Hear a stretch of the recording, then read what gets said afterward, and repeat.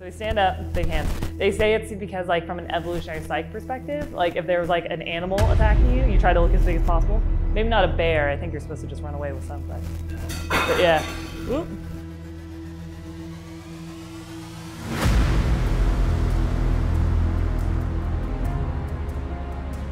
Hello everyone, I'm Ali Paterson from Fintech Finance. Welcome to the Fintech Fire Round. Today I'm joined by Megan Cooper. Hello. It is Megan, not Megan, is it? It's Megan, yeah. Megan. I find that it's normally people from like New Zealand, Australia type of area that think it's Megan. I think it's more commonly produced in that kind of Oceania part of the world, but it is Megan. I've definitely heard it pronounced Megan, so I had to kind of like, I had to double check. No, and I finally switched to using my married name of Cooper. So between those two confusions, it's Megan Cooper, not Megan Caywood. So yeah, got it all nailed down there. Excellent, excellent. Little blurby thing for you. Just read this out. So Forbes 30 under 30, very nice. I see that's on your Twitter as well, which is kind of a good. Yeah, you got to keep it on there. Yeah. Yeah. When you get that, that's got to stay there for forever. Yeah. Business Insider's top women in fintech. Decent accolade. Yeah. Chief Platform Officer at Starling. And obviously flying with the Eagles now at Barclays. Yeah, now Chief Platform Officer at Barclays as well. So yeah, it's quite good. I've been in London for about like half a decade now. Sounds better than 5 years, but no, I really like it. I have done lots of work now in the finance sector, and yeah, thankfully have gotten some cool recognition for it. So it's been a good ride so far. I say it's definitely deserved. Yeah, thanks. Right, this is how this works. We've got a bunch of. Again, my wife would like to have it known, they are very well cooked chicken wings. They look amazing. So please do, absolutely. All right. We're going to start kind of at this end here and work our way down to increasingly spicy ones. Feel free to go nuts with the yogurt and milk. Oh, I will. Yeah. We are actually live right now at hi everyone at Fintech South over in Atlanta. But we're going to go for a sauce from another South, but this is the south of England. This is flaming Naga chili sauce, which is produced locally. So if you'd like to have a wee bit of that. Yeah, sure. I like the local support here. I'll forewarn everyone that I'm actually pretty bad with spicy food. So this one maybe I'll be a bit more generous with because it's the least spicy one. I'm also not good with spicy food. But the first thing I want to talk about is, let's talk a little bit about the research days. What does that actually mean? So you just would have spent your days literally just Googling, what does this thing do? And trying to, how does research actually try and breed independent thought, and why is it important? And dig in. Yeah, it looks really good. Well, it started when I was at university, and actually I had intended to do research as a career in academia. So I was starting with cognitive psychology research and then social cognitive neuroscience. And so I did a bit at Pepperdine, my alma mater, as well as oh no, that's because it's the mildest one, worries me. But yeah, and then at Stanford and at Yale, and I loved it. I thought it was so great, but the research was very like lone wolf. You know, you come up with your hypothesis, you structure the research, you run it. Like whenever you're at the university level, you end up doing everything kind of end to end, but it's a very singular activity, right? And so then you go to a conference and present the results. But at the same time, I was asked to co-found the entrepreneur club at my university with a good friend. And the whole idea is we would just use our club's budget as capital to start an LLC and do this low risk kind of tech adventure. And I loved it, to be honest. It was very, like, we formed a little cross-functional team. So people from software engineering to design to myself on more of like the product marketing side, product and marketing, I should say. And it was my first foray into the world of software development, and I just loved it. And so I was like, well, instead of doing my PhD, let me just take some time to try to work in San Francisco and see how that goes. And I never looked back. I loved it so much. Sweet, excellent, absolutely.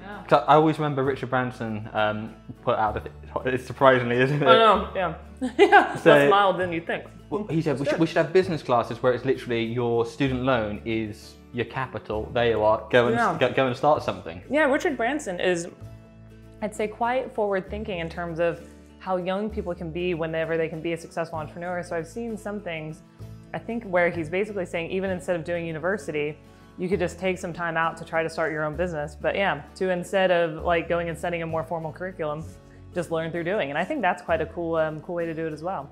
Was there like a penny drop moment with software where you were like, actually, the fact that I've X, Y, and Z can lead to this? Was there any kind of moment you thought, actually, this is quite cool and this can seriously affect things?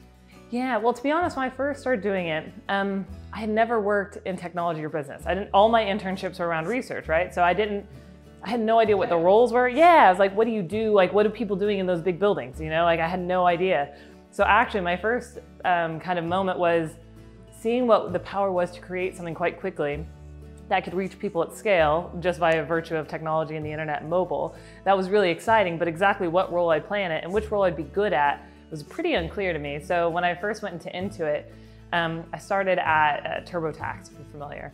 So I went to Intuit not because I loved the idea of tax software, or accounting, or payroll, but because they were known to be a great place to work. And if you wanted to learn how to become a best-in-class product manager, that's where you go in Silicon Valley. So it's like, well, I'll start there and see how it goes.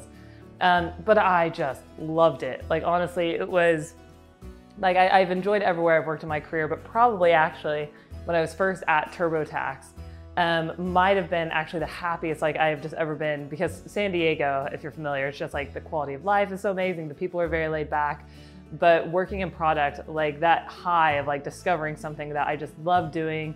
You could work with this like amazing team of people, build something, get it into customers' hands.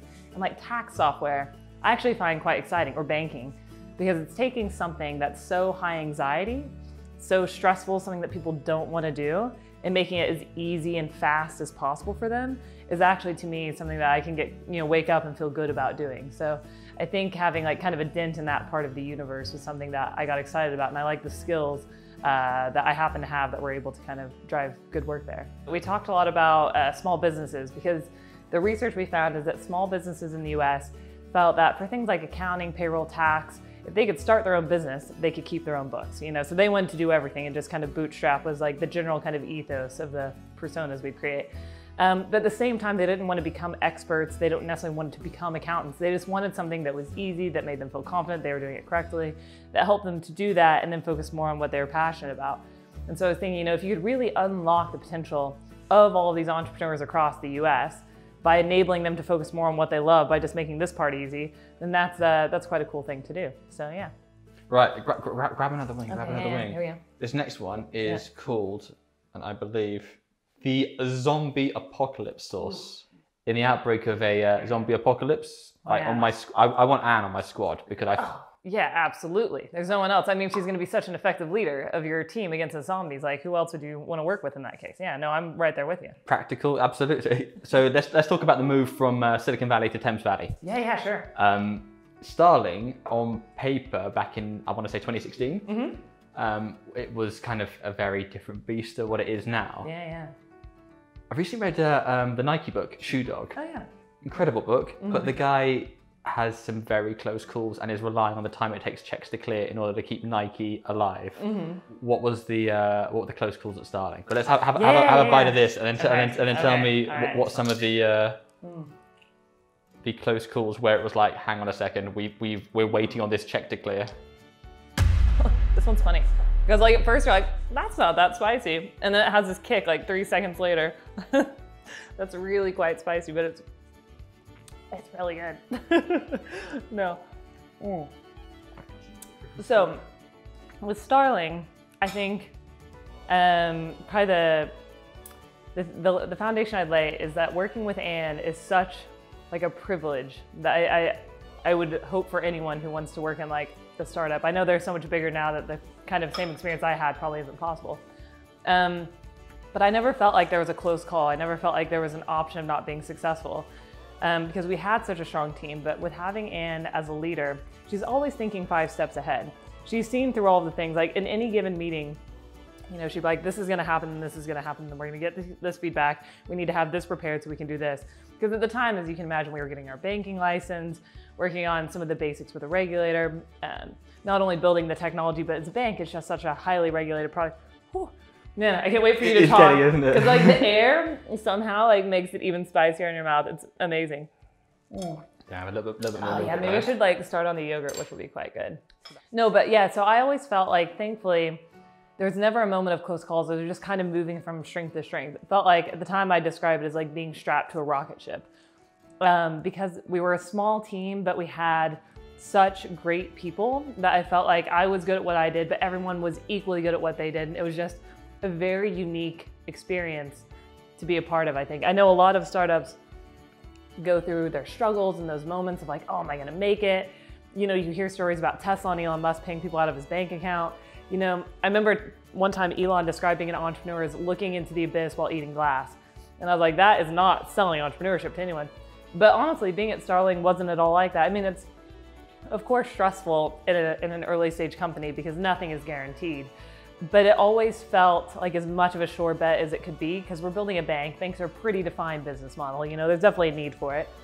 And the kind of niche that we were focusing on in terms of how we were improving it felt like just such an obvious need to me. And so as long as we were getting everything else lined up, it felt, in my mind at least, which actually now that I think about it, I think there is research to say that entrepreneurs aren't necessarily less risk averse. They just don't see risk as much because of the confidence. So maybe it was riskier than I was perceiving and I just kind of was a bit more confident about. But honestly, it felt like such an amazing experience and like we didn't have those close calls. Because obviously you moved across from a zero and as a starting and a zero customer on the platform together. Yeah. It was relatively new at the time of actually having that kind of connection. Mm-hmm. What were some of the things in terms of the marketplace, in terms of the platform that were the moonshots and you thought this is never going to work, but we're going to go for it anyway, that actually kind of either turned around or turned into something else? Yeah, so when I started in Silicon Valley, it was during the moment of tech companies having their digital transformation. So very much realizing just the basics, like we need to be mobile first, we need to be design led, we need to get our data in a pile, we need to be personalized and have insights. All of these things I think banking is at the moment now where we're really, it's come to the forefront in the financial industry. But in technology in Silicon Valley, this was like 10 years ago. And so one of the things that came up as part of that was platform strategy. And so that was really the shift of saying, okay, we're moving to the cloud. That enables a different interaction with our customers, how we compare them with their like accountants or whoever advisors that they were using. But similarly, we might offer our customers 3 products, but small businesses use 15 on average. And so rather than trying to build out all of these products, what we had fundamentally realized is that APIs had made it such that we could strategically integrate rather than reinventing the wheel and having to build everything ourselves, being very heavy and vertically integrated. And so Xero was actually really the thought leader in this. And at the time I was at Intuit just kind of watching how they were doing it. But effectively what they did is they built out this open API in lockstep with their core product. They immediately started integrating people like PayPal. And they did it so smart such that they were able to have this really full-fledged ecosystem from a very early stage. And they were just able to go into these markets like New Zealand, Australia, and just dominate the incumbents. Like, not just like a little bit, they just immediately took huge amounts of market share in a very obvious way. And so all of a sudden, MYOB and others were very criticized for being asleep at the wheel. And so it was pretty obvious when they came into the US that they were gonna do the same thing unless we got our act together.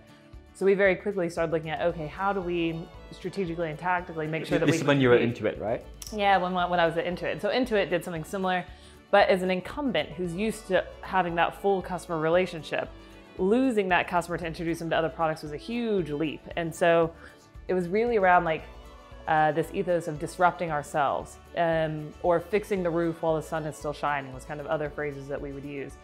But effectively, we needed to lean into a different model, a different way of doing things, in addition to having new and improved technology, better user interfaces, and all of that. So when I came into banking, I was like, well, it's very similar. You know, banks are used to owning the entire customer relationship, but customers are increasingly using a lot of different fintechs for wealth management, for insurance, for mortgages, for any of these different things that they would use that banks used to offer all through one house. So rather than building everything ourselves, is there an opportunity to instead strategically collaborate, to give people options and do things a bit differently? And to just have open APIs and let people consume their data, which honestly, open APIs, everything, you know, with open banking, PSD2, makes it seem almost like taken for granted, but we started building out open API pre-open banking. So it seemed quite crazy at the time, but now it's like, of course you have open APIs. But at the time, it seemed quite aggressive.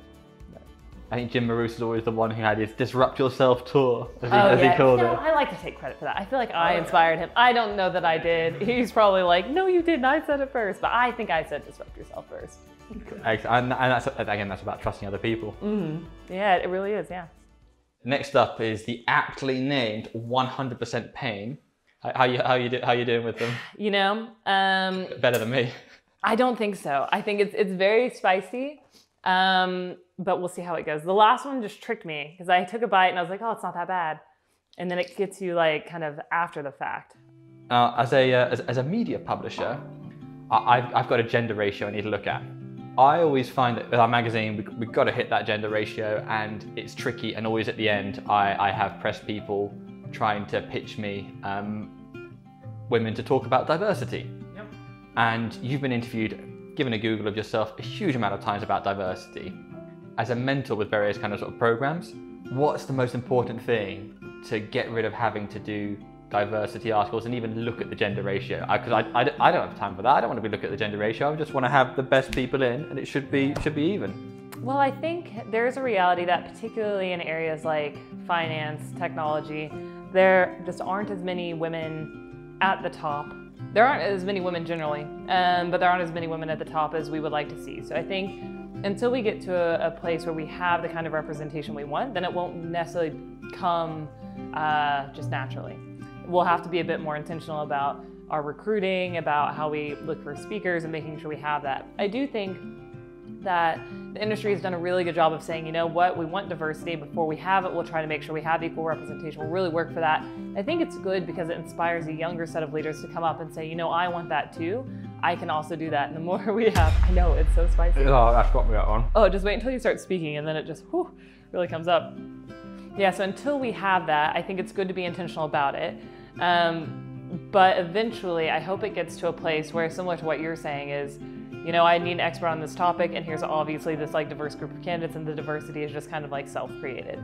I will say at Barclays, I've been really impressed. I mean, I've been there for a few years now, and I've been really impressed by the amount of intention that the leaders put into diversity and campaigning for that throughout the bank, and like what we do to celebrate women and other leaders across the bank, and really be like intentional, not just take it for granted that it'll happen naturally. Because of course in banking we now have metrics, you know, if you sign up to like the Women in Finance Charter, so there's certain things like that that kind of measure it from a data perspective. But I think going above and beyond to really trying to create equality in the workplace is really quite cool. What about mentorship? Because I mean, obviously you and Anne, I can tell from the way you're speaking, you're like, yeah, Anne's up here. So Cheryl Newton, who's now at Metro Bank, was talking about mentorship, and she was saying that if you see a young man with an older gentleman, it's mentorship. You see an older gentleman, senior banker, with a young lady, it looks like something else. How can that get broken down, that kind of that stigma? Yeah, well, I think so in my career, like honestly, it might be a stigma of like, oh, that's mentorship, but honestly, I think that kind of organic, natural forms of just like finding people that you admire, that are experts in what you want to be in, and even if you don't call them a mentor, just kind of like aligning your work to work with great people that you can learn from is like hugely strategic. But I do think there is still in, certainly in the UK, I don't know if I noticed it as much in Silicon Valley, but kind of like an old boys club, which is almost like an unspoken thing where, yeah, there would be this kind of like pairing and helping in this network. I don't know that it was meant to be, I mean, maybe it was meant to be exclusive, but I don't know if that was the original intent so much as it just kind of happened that way given it was more male dominated. But I think I'd certainly do a lot of like very intentional mentorship of like younger female leaders in Barclays. But then I think there's a whole host of just like organic mentorship you have of like meeting people serendipitously like at Money 2020 or various conferences, or seeing, you know, leaders in your workplace that you really admire and making sure to kind of try to get on projects with them, to just sort of learn from people as you meet them, as you work with them, and trying to create that kind of cohort in your life. Money 2020 Asia 2018, I think you were on stage with Lida and Gayla. And that was talking about ecosystems as a whole, and about, well, I think you were talking a lot about Grab as an example of how they kind of created that sort of super app. That was incredible, because it was an incredible panel, and I don't think there was one talk about diversity. It just happened. Yeah, that's the thing, is I think sometimes, honestly, when I used to be invited to talk about diversity on diversity panels, especially ones where it was like the strife of women and like the challenges we face, I felt a bit worried because I had been surrounded by people and leaders that never made me feel different for being a female in my role. Even in San Francisco, where I'd work on heavily male, not male dominated, but a large male ratio team, it never was like, oh, I'm obviously the female here. I never felt any different or treated any differently, or I was promoted any differently. It just felt very equal. And then of course at Starling, you have Anne leading it, and so of course it's not gonna feel you know, like there's a disparity between like the men and women in the bank. So I had this very fortunate set of experiences where I didn't feel like I'd actually experienced all the struggles that other women had faced, but I still would speak on this because I think it's important to talk about diversity, how we do need to really create kind of a set of mentors and like a network to help other younger women to come up into these leadership roles. But I do think eventually that a better tactic or an equally good tactic is, instead of talking directly about diversity, just have expert women doing their thing, and that's inspirational in its own way. Like rather than talking about, oh, we need more women, just have expert women talking and like showcasing them and kind of enabling them and supporting them.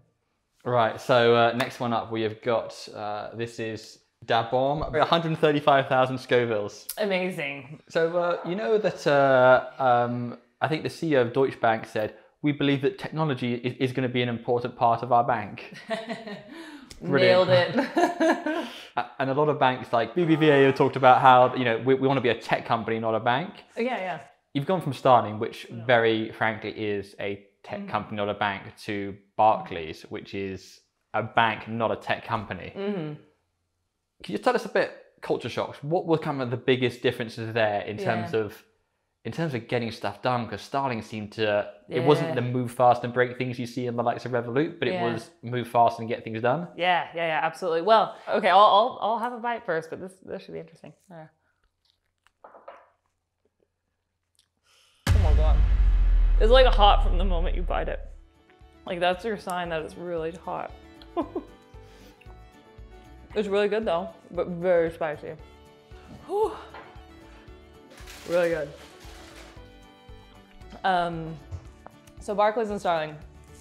Barclays, the reason why I joined is because, kind of as I explained in the beginning, I truly wake up very passionate about the space that I feel like I can make a dent in this world in, which is improving people's financial lives. And the way I used to say it a bit bluntly was, I felt like banking, oh, I know, like crying. My throat literally burns. It's amazing. Oh, this is like the best interview style. Oh. I genuinely wake up caring about the space I want to try to make an impact in. I genuinely felt like banking sucked at the time. But at Starling, we're really onto a way of doing things differently and better to better serve customers. And so with Barclays, I felt like when I looked across the landscape of incumbent banks, they were doing things the best as far as the incumbents went. And when I met with the leadership there, I felt like they really got it. They got the vision. So even though it's this massive 80,000 person company, I felt like as long as I had the support from the leadership, then we had a chance to do things differently. And when we did things really exceptionally well as a bank, becoming a technology company, we could be a good example to other banks. Oh, man, sorry. Like everything, I'm like crying, my nose is running. Oh, ah. But yeah, so there was a bit of like culture shock, but it was all what I anticipated. So the culture shock I experienced was very much kind of what you'd expect on the TIM. They're banks, or they're going to be risk averse, or certain processes or certain governance. And you have to figure out how to kind of improve not only the ways of working, but making sure you have your strategy right around technology and what you do and how you do it. I think for me though, it was very much like working with the wind at my back in terms of with a whole team that very much believed in this vision of like banks need to be technology companies. I think, was it Deutsche Bank? So there was no question, I feel like at Barclays, of like, do we need to like focus on technology? Is this gonna be a thing? I think everyone just got of like, of course, like technology is the future. It's very much changing the business model of banking. We've obviously been heavily investing in it and we want to continue to do so. So I just kind of like came in with that. I think the other benefit is like one thing I had read, I don't know what book it was in. It was actually from a pamphlet that a leader at Intuit had given me around like your first 90 days. And it was kind of assessing like, what kind of situation are you in? Like, is it more of a startup and you need to build the team? Or is it like a change situation? Anyways, there's all these like different rubrics. And it said like, if you're in this change situation, you really need to kind of walk carefully in terms of recognizing that certain people in the organization will be adverse to change. Like there's a natural hesitation from people to want to change sometimes.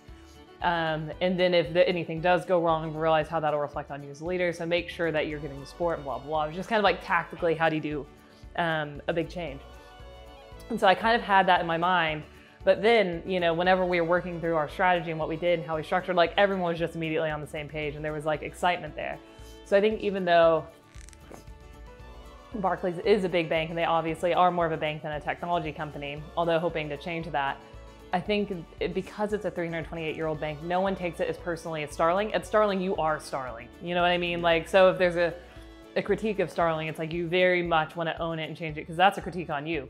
But at Barclays, it's 328 years old. So I think it almost gives us a little bit of room to say, actually, that could be improved.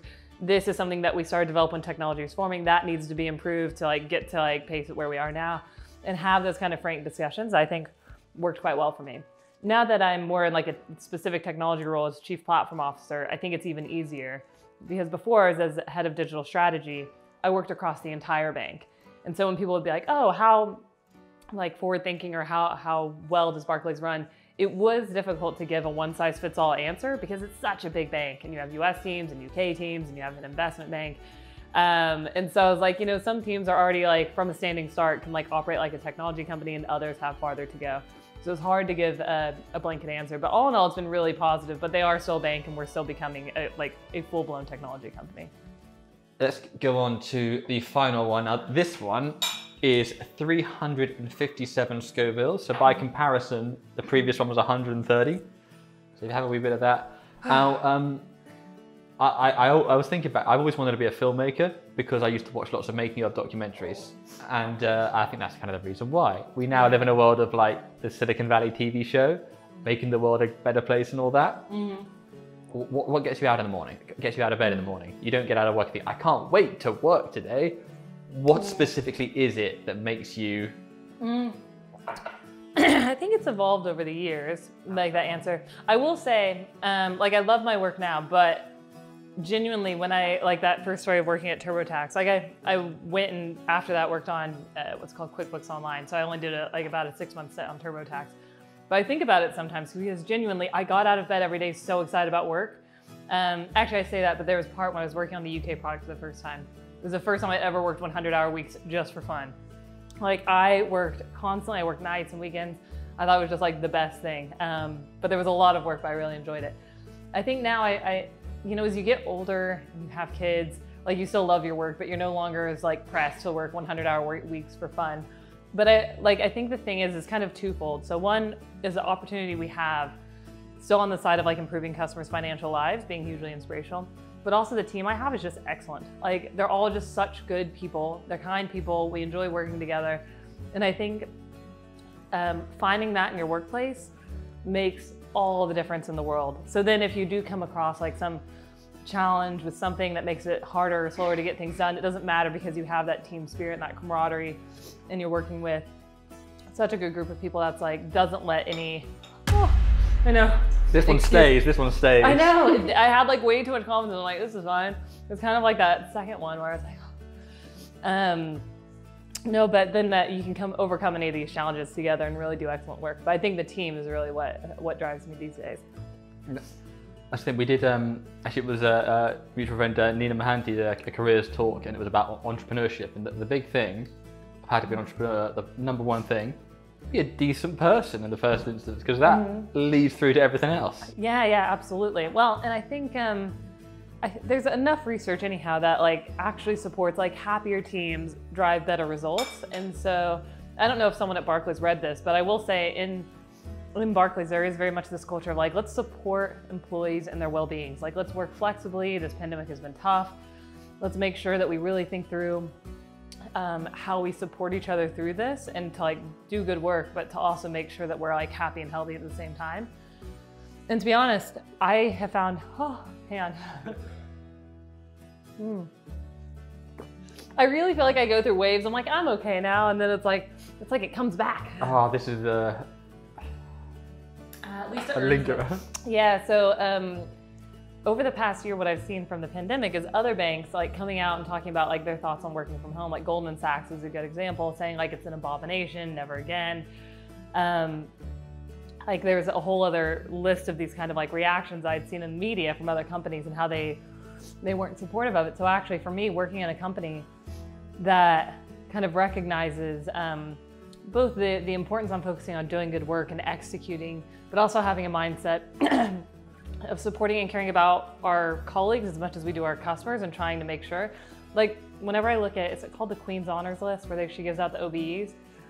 I'm consistently impressed each year when I read through those, how many Barclays members there are of like people who've done like good work in their community, and people are having an impact on society. I think that's just very much like emblematic of the culture we have around caring for ourselves and caring for our community. And you know, it's a big company, so I can't like blanketly say everyone's amazing, because you know, there's gonna be, of course, like in any company, but as a whole, the culture is amazing. And like, there's so many people that make it a good place to work and like really try to support each other and support the community. And for me, it's made my job really fun, even if the actual work gets stressful or tough. That's so good to hear that, because often culture kind of, it becomes a slide deck when you pass like, you know, 1,000 people. That kind of becomes what the culture is about. Yeah. Well, actually, speaking of diversity, something that I think is such a cool story, but with Barclays when I joined, so they had reached out to me, and I was loving things at Starling, as you can imagine, and really enjoying the team and the work and everything there. But I knew that kind of given where I was in life, I wanted to have kids in the next few years. So even though I saw this opportunity with Barclays, and it kind of fit like career track and like impact and all that, I was like, oh, I'm gonna be such a disappointment if I join and then have a kid in the next few years. And so I proactively told them really early on the interview process, I'm like, just so you know, this is like my kind of life plan. So just in case this is, you know, a problem from your perspective, I wouldn't want to move from somewhere like Starling that had a leader like Anne who's very supportive to somewhere who would, you know, maybe support it but not be wildly excited about it. Support it on paper. Yeah, and so I was like, you know, it's early enough in the interview process. They've got to be interviewing other people that they could just kind of be like, oh, this person's a better fit. And I wanted that because I wanted to stay at Starling if they wouldn't like love the fact of me as a whole package, right? But they were over the top of like, no, that's amazing. Like, we love, you know, people who want to, you know, live their lives fully and have families and do whatever they want to do. We'll support you in that, and that's great. And then after I got pregnant, I knew that they were about to promote me into my current role. And so I like very early on in the first trimester, before telling family, I was like, well, I'm gonna tell him, because I don't want them to like put me into a new role and then be disappointed when I'm like, and I'm gonna go on maternity leave. And they're like, that's amazing, that's so good. It'll be so great when you come back into this role. And I was like, oh, thank God. And so it's just been kind of like relief after relief of them being not just supportive, but like very genuinely kind of over the top, like helpful, supportive, like very much not seeing like family or anything like that as a detriment to my career, which for me, seeing other female colleagues, you know, some, particularly in the US, you know, will have companies that are very kind of openly unsupportive. So it's not something I take for granted. I think that they've really probably put a lot of effort into being supportive for that end. Last thing I want to ask. Yeah. So, I mean, you know, your Forbes 30 under 30, what's next on your tick off goals? You know, it's funny because that one was such a big bucket list item in terms of like career awards, but then after you get that, genuinely, it's kind of like, well, I've kind of maxed out on the prizes I want. Yeah, I've like peaked in terms of awards. I have career goals and like in terms of like growth and seniority and leadership and all of that. That I still have in terms of any type of external awards. I mean, unless I can get some sort of Nobel Peace Prize for my work in banking, I think I just can't even imagine anything. Like, I love awards and I love being on lists. So like, love continuing to like, you know, be recognized. But in terms of any external form of validation, I think the Forbes 30 under 30 kind of did it in terms of like my bucket list for like awards. I'm sure there's going to be something actually like most powerful, like Forbes most powerful women. I think Fortune do something similar. There's probably some of those that'll come up that I'll find at some point. But yeah, no, I think I'm pretty happy with the set of awards to date. Brilliant. Well, congratulations. You've obviously finished all of these. You managed to get all the way to the end. Oh my gosh, I'm really, yeah, impressed that I did. Because honestly, those are really, really, really spicy. So where can we find out, where's the best place to reach out to you? Yeah, probably on Twitter, still at Megan Caywood. It's probably the best place to find me. Not on TikTok? You know, I am, but I don't really create videos yet. I'm more of just like the lurker who like goes through and endlessly like likes videos. So unfortunately, I'm not a big creator on there yet. But I am. I probably have some very obvious name of like at Megan Cooper or something. I don't know. There we go. Or yeah, Peloton. I'm at Megan Cooper on Peloton. So. Oh yeah, for the old the Nigel Walsh Fit Fam. Yeah, so for Fit Fam, you can find me there. Brilliant, excellent. Yeah, I think so. Well, thanks for taking the time, and thank you to Fintech South. Yeah, thanks for having me. I really enjoyed it. For anyone who really likes spicy food, between that one and this one, I mean, if you just really want to torture yourself, like with going full tilt in the meal, that is it. Oh my gosh.